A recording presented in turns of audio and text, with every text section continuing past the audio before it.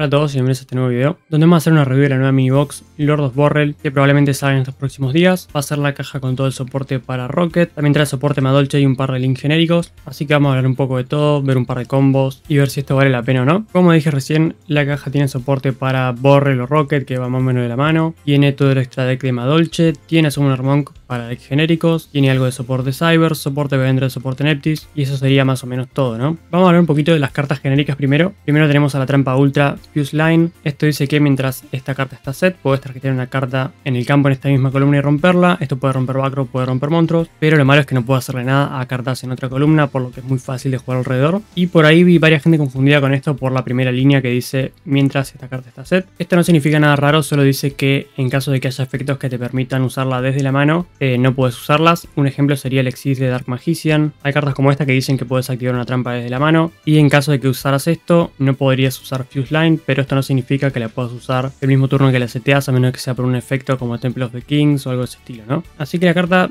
solamente hace lo que dice después, rompe una carta de la misma columna. Para mí no vale la pena, hay muchas cartas mejores, pero por ahí si sos un jugador 100% nuevo y no tiene más nada para rellenar, puedes meter esto igual. Después tenés Cracking Dragon. Esta carta es bastante mala, es más que nada para roleplay.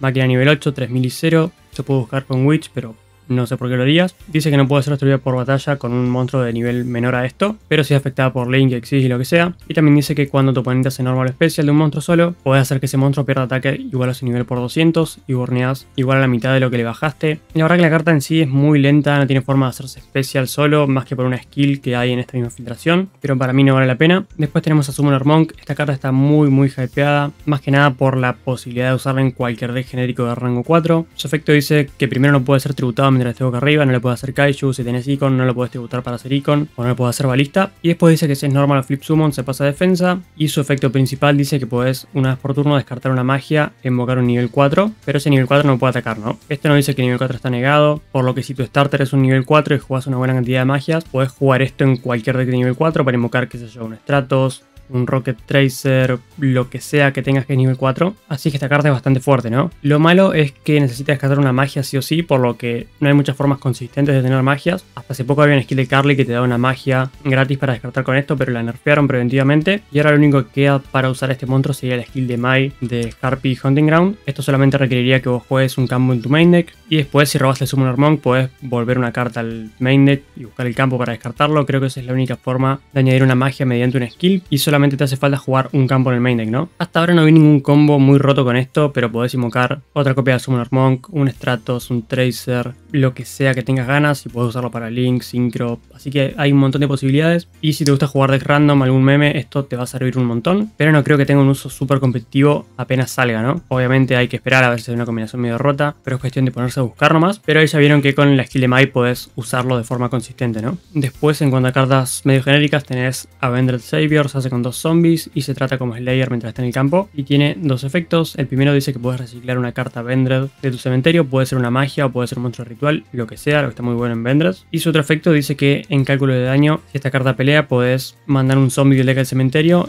y reducir el monstruo rival según el nivel de lo que mandaste. Este es más que nada para buscar, y el efecto, bueno, de romper algo por batalla va a ser bueno a veces. Lo malo con esta carta es que no hay main phase 2, por lo que tenés que esperar un turno para usar lo que enviaste, pero podés enviar, qué sé yo, un Shiranui Spectral Sword, podés enviar un Gozuki para remover algo e invocar, podés enviar un Bacon Saber, hay un montón de cosas, y a medida que haya más zombies va a ser seguramente mejor, pero a mí se me hace medio lento. Y también lo que pasa con los zombies es que la gran mayoría solo hacen combo con 1 o 2 cartas, así que probablemente si podés invocar 2 zombies en turno 1, probablemente ya tengas el combo completo, ¿no? Así que no lo veo súper útil, pero para tener a una copia en tu cuenta, si juegas muchos zombies, no está mal, ¿no? Después tenemos un Link Neptis. Se hace con 2 Neptis y puedes usar solamente un efecto por turno. El primero dice que añadís un Winged Beast nivel 8 del deck a la mano y también reciclás un ritual de tu cementerio. Y el segundo dice que puedes destruir un Neptis al que esto apunte para invocar un Neptis del cementerio con nombre diferente. Y esto en teoría te da algo de consistencia porque podés buscar un nivel 8 y reciclar un ritual. El tema es que Neptis en su main deck no tiene muchas formas de hacer Special Summon, por lo que es muy raro que esto te sirva, y también cuando linkeas a tus Neptis no van a activar sus efectos en cementerio. Así que creo que no vale la pena, es medio bait la carta, así que yo no entraría a la caja por esto. Después otra carta más o menos interesante sería Baba Barber. Se hace con 2 monstruos cualquiera, pueden ser tokens, lo que puede ser útil en decks como Thunder Dragon, por ejemplo. Y esto dice que al principio de la Battle Phase podés elegir un monstruo al que esto apunte o a esta misma carta y removerlo hasta la end phase. Luego que te pueda ayudar en decks como Thunder Dragon, te puede ayudar en decks como Time Beat si es que alguien juega eso. O también puedes remover esto para que vuelva en la end phase y te dé una zona en la main monster zone, pero es medio raro, la verdad que es de esas cartas que se pueden llegar a usar en un combo medio raro, pero no lo veo honestamente, menos mal que es rara, ¿no? Y otra carta así medio random que puede llegar a servir sería Fire Prison. Es un campo que se puede buscar con Ancient Fairy. Dice que todos tus dragones ganan 300 de defensa. Y si hay algún link en el campo, ningún jugador puede hacer link summon de monstruos con un rating menor, lo que significa que si vos, por ejemplo, tenés un link 4, tu rival no puede hacer ningún link 1, 2 o 3, por lo que puede hacer algún lock medio raro con Ibli, o si jugás contra decks como Salamangreat o algo así, podés hacer que no usen el extra deck. También esto dice que solamente los monstruos link pueden atacar, así que si jugás contra un deck que no use links, podés evitar que te ataquen, pero medio raro igual. Y después, mientras haya 2 o más cybers link en el campo, los efectos de monstruos cybers están negados, los cybers no pueden atacar, ni tampoco ser atacados o seleccionados. O sea que en teoría esto es más o menos para hacerle counter a decks cybers o a decks de link, si es que vos podés buscar esto y dejar un link 4. Así que quién sabe, por ahí en algún deck medio raro con Ancient Fairy se puede llegar a usar esto y sería algo divertido para el contenido, digamos, pero no lo veo siendo muy competitivo. En parte porque te pide mucho esfuerzo de hacer todo tu deck alrededor de esto para que pierdas contra un tifón, un Darkhold o algo así.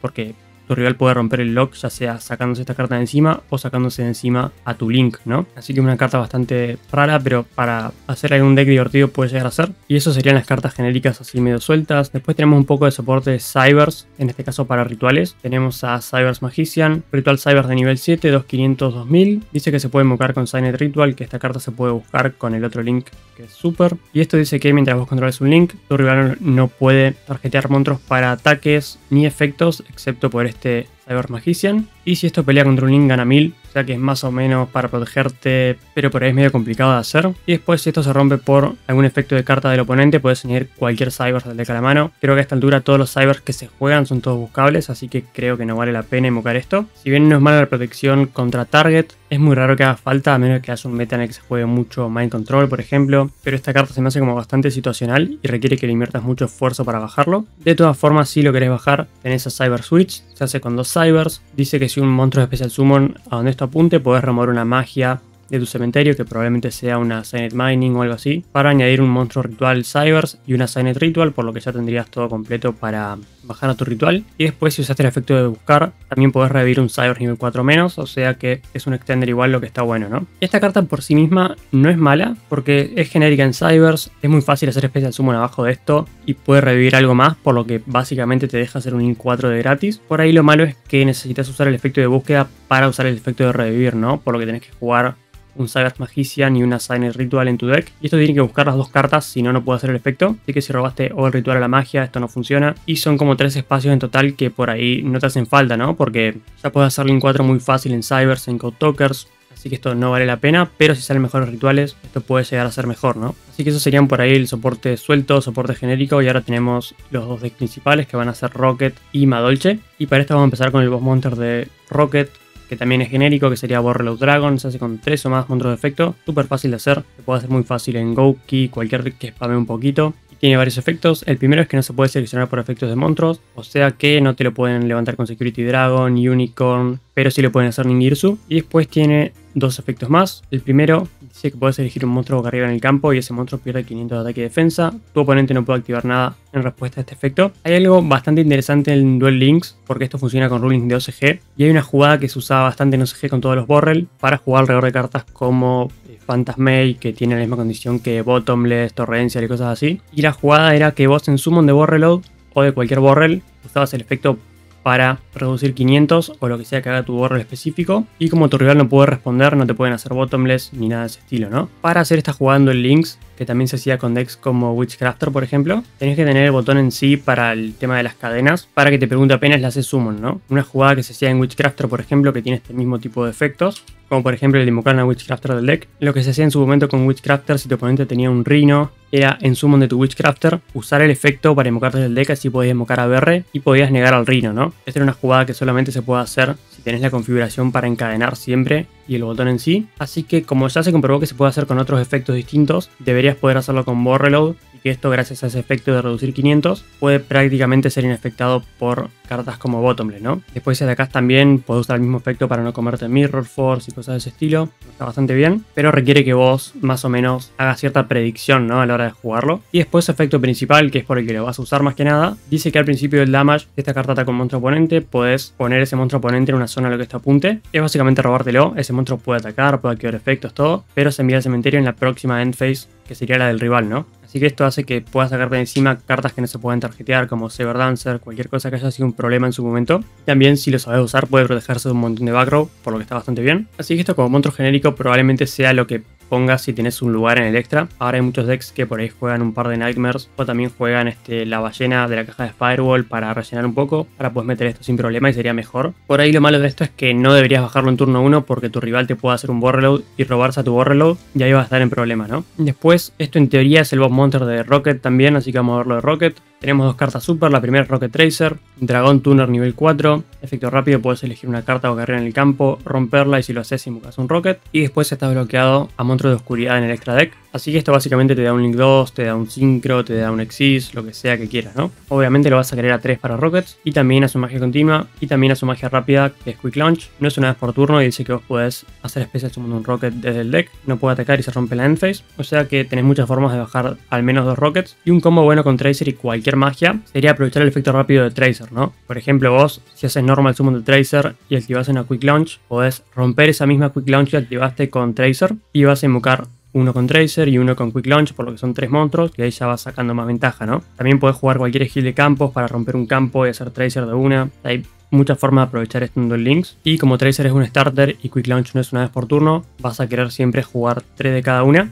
Así que eso es por ahí lo único que te hace falta 3 de la caja, ¿no? Pues en cuanto a los demás Rockets, todos tienen varios efectos en común. El primero dice que cuando se activa un efecto de monstruo Link que selecciona estas cartas, vos en respuesta podés hacer efectos que tienen individualmente. Y después en la end phase, si se fueron enviados al cementerio porque se destruyeron, pueden invocar un Rocket diferente desde el deck, ¿no? O sea que la idea es bajar un BORREL Dragon, seleccionar a cualquier Rocket en tu lado del campo y después estos van a hacer su efecto, ¿no? En el caso de Meta Rocket, este se rompe y después rompe todas las cartas del oponente en la misma columna. El Link puede ser bastante fuerte. Después, Shell Rocket, puede destruir un monstruo en esta columna y después romper los monstruos de las zonas adyacentes. O sea que si rompes un monstruo en el medio, romperlo de los costados también, lo que sería limpiar el campo. Y después hay uno que te da Revolver probablemente de level up, que sería Magna Rocket, que dice que puedes enviar un monstruo del campo al cementerio sin hacer target, ¿no? Eso sería más o menos lo que vas a querer hacer en un Rocket puro. Por ahí el problema de esto es que tenés que tener un BORREL que es un Link 4, ¿no? Así que eso va a estar más complicado. Pero en el arquetipo hay varias cartas que te pueden llegar a ayudar a todo esto, como por ejemplo Boot Sector Launch, que dice que puedes activar uno de dos efectos. El primero es invocar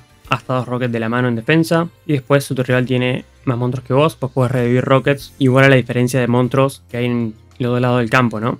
O sea que más o menos puedes ir invocando varias cosas para hacer a tu BORREL o a lo que sea que juegues. Después hay un link bastante bueno para Rocket, que es Dilingros Dragon, que esto se puede poner en el cementerio con una skill de Revolver que se filtró. El primer efecto no importa, lo que importa es el segundo, que dice que si un Rocket es Special Summon mientras está en Grave, vos podés hacerle Special y se remueve cuando deja el campo. O sea que esto es un link 2 más un par de Rockets, podés hacer un BORREL y eso sería lo que querés hacer, ¿no? Después hay más links, pero la verdad que ninguno me parece bueno, así que para mí no son la gran cosa. Después otra carta que zafa sería BORREL Regenerator. Dice que podés revivir un Rocket, equiparle esta carta. Y después lo bueno es que si esta carta se rompe no le pasa nada a tu monstruo, ¿no? O sea que si vos revivís un Tracer, podés con Tracer romper esto e invocar otra cosa más. Así que el deck tiene su forma de jugar, pero se me hace medio lento, ¿no? Y en teoría esto es lo que va a salir con Revolver una vez salga el personaje. Y tiene una magia de fusión, esto que más o menos sirve para turno 3. Y también tiene una skill que te setea un Boot Sector Launch desde el deck, o sea que tenés ciertas formas de jugar, ¿no? El tema es que por ahí el deck no hace nada hasta que baje el BORREL, ¿no?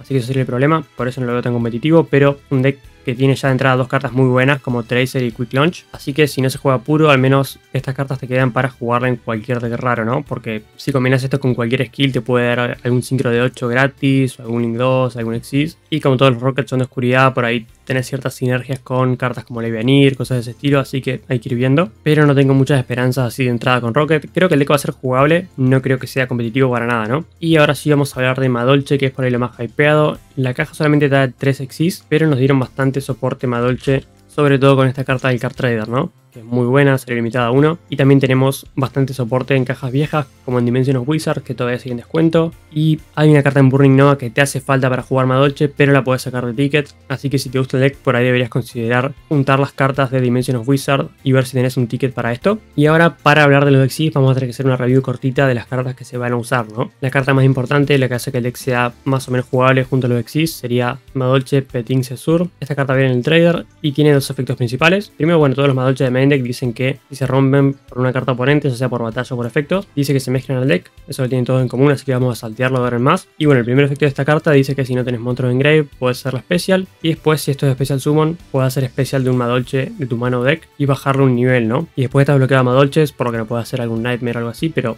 de todas formas tenés mucho soporte para usar en tu extra deck. Y ese reducir a 1 es la razón por la que tenés que jugar a esto, ¿no? Porque esto es nivel 5, tenés que bajarle un nivel para hacer a tu rango 4. Esta carta en sí no hace nada, es bastante mala, pero te hace falta para invocar con esto, ¿no? Después tenés Magilin. En Normal Summon puede buscar un MADOLCHE, por lo que serían 4 copias de esta carta. Y después Hoodcake dice que podés remover un monstruo del cementerio para invocar un MADOLCHE del deck, por lo que también son más copias de esto, porque se invoca especial y es el efecto, ¿no? Y por el tema de Hoodcake no hay mucho problema, porque podés jugar la skill del laberinto y jugar un Imduk, y con eso ya tenés un monstruo gratis para remover con Hoodcake, así que eso sea probablemente la forma en la que se juegue. Y después otras cartas MADOLCHE que valen la pena serían Mesengelato, dice que cuando es especial busca una magia o trampa MADOLCHE, y las magias y trampas buenas serían Chateau, dice que cuando se activa mezcla todos los MADOLCHE del cementerio al deck, por lo que te recicla todo. Después bustea los MADOLCHEs, y también dice que si un MADOLCHE se va a volver al deck por un efecto de una carta MADOLCHE, lo añades a la mano en su lugar, o sea que es reciclar todo de vuelta, ¿no? Después Ticket, si un MADOLCHE se va al deck, puedes añadir un MADOLCHE del deck a la mano. Y si tenés un MADOLCHE Fairy, en vez de añadir al monstruo, lo invocas de especial, o sea que está bastante buena, pero por ahí es un extender, requiere más setup para poder usarla. Y la trampa principal sería MADOLCHE Knights. Dice que cuando se activa un efecto de monstruo, si vos no tenés monstruos en tu cementerio, podés negar la activación. Y esto es buscable con Mesengelato, ¿no? Después tiene un efecto más que dice que tenés que controlar a Puddingses, pero como lo vas a hacer por un Exis, es raro que la tengas en campo, ¿no? Así que bueno, ya sabemos que tenemos 7 starters, tenemos un campo buscable que nos da búsquedas también, tenemos una counter buscable, más cosas así. Y ahora vamos a hablar un poco de los exis. El boss monster sería Tiramisú, se hace con 2 nivel 4 MADOLCHE. Una vez por turno puedes sacar un material y elegir hasta 2 MADOLCHE en el cementerio, mezclar los MADOLCHEs al deck y después mezclas la misma cantidad de cartas del lado del campo del rival, ¿no? O sea que es básicamente como un Ignister, pero puede mezclar hasta 2 cartas y probablemente sea lo que uses para ir por juego, ¿no? Porque esto y cualquier otro MADOLCHE debería ser más de 4000. Probablemente te hagan falta 1 o 2. Después tenés Chocolate a la Mode. Se hace con 2 nivel 5 de tierra o la podés invocar encima de un Exis MADOLCHE. Dice que una vez por turno puedes elegir un MADOLCHE y mezclarlo al deck, desde tu cementerio, digamos. Y después, cuando una carta MADOLCHE se va de tu cementerio al main deck, puedes sacar un material e invocar un MADOLCHE desde tu deck, ¿no? Para hacer esto tenés que tener una Puddingses como material, así que de vuelta hace falta que tengas una copia de esto. Y esto se usa en todos los combos para ir extendiendo y dejar por ahí un par de exis, lo que está bastante bueno. Y otro exis que está muy bueno sería Glass Soufflé, se hace con 2 MADOLCHE nivel 4, efecto rápido, puedes sacar un material y elegir un MADOLCHE en campo, es inafectado. O sea que esto te protege de Darkhold, también te protege de Book of Moon, cualquier cosa de esas, lo que va a hacer que tu setup sea mucho más fuerte. Y después otro efecto dice que si una carta MADOLCHE es enviada al cementerio, puedes mezclar hasta 2 cartas de cualquier cementerio al deck, por lo que vos podés, por ejemplo, quedarte sin cementerio para resolver tu counter después de que te quieran tirar un Darkhold, un Book o lo que sea. O también podés interrumpir el cementerio rival. Por ejemplo, si tu rival juega Galaxy, podés mezclarle los Photon Dragon al deck. Si tu rival juega Salaman Great, también podés mezclarle los Sack Jaguar y todo eso al deck. Si tu rival juega Gouki, podés interrumpir una rematch. O sea, son muy buenos efectos que podés interrumpir con esto. Y como es muy fácil de hacer, ya tenés de forma consistente una negación de monstruos con la counter y después interrupción de cementerio, ¿no? Así que este deck parece bastante fuerte si llega a ser un campo completo. Y ahora vamos a ver un combo de una sola carta para jugar con MADOLCHE, ¿no? Este combo me pasaron otro día cuando estaba en directo. Y es un combo de una sola carta. Solamente te hace falta Magilin porque puedes buscar a cualquier MADOLCHE, ¿no? Como súper simple, vos haces normal, vas a buscar a la nueva del trader. Esto se puede hacer especial. Y después, como le hiciste especial, podés invocar a un MADOLCHE del deck. Así que podés invocar a nivel 5, se va a hacer nivel 4 porque le bajás un nivel cuando entra. Y vas a hacer a tu Glass Soufflé. Le vas a sacar un material solamente para dejar una carta en el cementerio. Y después vas a invocar a tu rango 5, ¿no? Así que ahora con esto, como tenés una carta en el cementerio, puedes usar el primer efecto para mezclar una carta del cementerio al deck. Y después esto va a activar su otro efecto para sacar un material e invocar otro MADOLCHE más, ¿no? Así que ahora vas a invocar a Hoodcake y tenés un monstruo en cementerio, por lo que podés con Hoodcake remover a ese MADOLCHE para invocar a otro nivel 4, que sería tu Mesengelato. Y después con Mesengelato puedes buscar tu counter.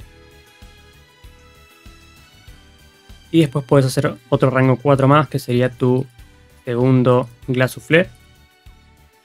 Y de esta forma vos tenés una negación de monstruos con tu counter. Después, cuando quieras, puedes sacar un material a esto para que se den afectado. Y como una carta se fue al cementerio, podés igual mezclar dos cartas de cualquier cementerio al deck, ya sea del tuyo o del rival. Así que con una sola Magellan vos tenés 3 monstruos en campo, una counter, todo inafectado, o podés proteger un solo MADOLCHE. Y también podés interrumpir el cementerio del rival, ¿no? De la misma forma, también si estás yendo segundo en vez de ir primero, acá podés hacer una tiramisú y podés mezclar alguna carta del rival en el deck y ir por daño, porque tenés ya unos 6000 más o menos. Si buscaste el campo, va a agarrar 1500 más de ataque, por lo que es un montón de daño. Y tendrías un monstruo de 3000, uno de 2000 y pico, uno de 2000, por lo que probablemente hagas 2TK, ¿no? Así que eso sería el combo principal de MADOLCHE. Más o menos lo mismo, tanto siendo primero como segundo. Pero sí necesita que juegues esta carta, que es una caja muy vieja y muy mala, porque probablemente sea conveniente gastar un ticket. Y después todavía estás a tiempo para conseguir Magellan y Hoodcake, que son de una mini box y están en descuento, ¿no? Así que esos serían los combos de MADOLCHE. Hacia primera vista, obviamente hay que ser súper cauteloso con todo, que hay que esperar un par de semanas para ver si el deck se sienta en el meta, etcétera, etcétera. Pero el campo es muy bueno, y también algo que tiene MADOLCHE por sobre otros decks que ya están en el meta es que es uno de los pocos decks que tienen control del cementerio como Inferno y eso, pero que al mismo tiempo son muy agresivos, ¿no? Por ahí si querés jugar Inferno solamente para interrumpir a Galaxy, interrumpir a Gouki y cosas así, con MADOLCHE también podés hacer lo mismo, pero también tenés mucho potencial de OTK, así que por ahí si te gusta algo más agresivo, algo más rápido, podés jugar MADOLCHE en vez de Inferno. El deck tiene sus debilidades, como por ejemplo, si tenían el normal summon, medio como que no tenés ningún extender en mano como para poder seguir jugando, a menos de que robes justamente a tu carta 1. Así que el deck se va a tener que jugar con muchos tifones, por ahí con Darkhold si quieres jugar contra Fernoid. También Master Ogre te para bastante porque tenía el normal summon, pero son cosas a las que te vas a tener que adaptar, ¿no? Como con cualquier deck que dependa del normal summon. De todas formas, el deck parece bastante bueno. Y por ahí la ventaja de este deck por sobre otros es que tiene unos 7 starters, porque tenés, y si bien no todos te dan el mismo combo que vimos recién, solamente con un Hoodcake o solamente con esto vas a tener un combo muy parecido, en el que probablemente te falte un Exis, pero vas a tener tu negación si vas primero, por lo que es bastante fácil y muy consistente jugar con este deck, ¿no? Tienes unos 7 starters que te dan un campo más o menos parecido, ya sea con control del cementerio o con la counter. Así que el deck parece bastante bueno, bastante fácil igual de jugar. Así que probablemente valga la pena. Y eso sería más o menos la caja, ¿no? Creo que si hay algo que va a ser competitivo de la caja va a ser MADOLCHE. Después todo lo demás no creo que valga mucho la pena. Solamente el BORREL le da una copia para terminar tu extra deck. Bolín genérico. Después el TRACER y la Quick Launch creo que van a servir más a futuro que ahora. Así que si sos de los que tiran ofertas super cada tanto, esta caja es una bastante buena opción para jugar cualquiera de estos decks y tener solamente copias extra de la super sin meterte en la caja. Como un Armonk se usan en todos los memes, todos los decks random lo van a querer, pero no creo que sea nada súper competitivo. Y como dije recién, si lo usás con Harpy Hunting Ground, podés usarlo en turno 1 sin jugar muchas magias en tu main deck, ¿no? Así que bueno, eso va a ser todo el video. En esta misma página hay más filtraciones, como por ejemplo el Topologic Bomber, que es muy bueno, hay varios combos con esto, pero los voy a mostrar en otro video porque para que no sea muy largo más que nada. Y bueno, eso va a ser toda la review de la caja. De vuelta, una vez más para ir cerrando todo. Como siempre, esperen 1 o 2 semanas para ver si los decks realmente valen la pena. La oferta de gemas todavía debería seguir para cuando salga MADOLCHE, así que pueden ver más o menos si les gusta o no cómo se juega el deck. Todo lo demás no le veo un potencial inmediato, pero son cartas que está bueno tener por las dudas, ¿no? Así que bueno, déjenme saber su opinión en los comentarios. También suscríbanse al canal, que se ayuda un montón, ya estamos llegando a los 2000. Y en la descripción del video van a estar todos los enlaces a mis otras redes, como puede ser mi canal secundario donde están todos los bots, también mi Twitter, mi Discord, todo eso va a estar ahí. Así que bueno, eso va a ser todo el video. Gracias por pasarse y nos vemos en el próximo.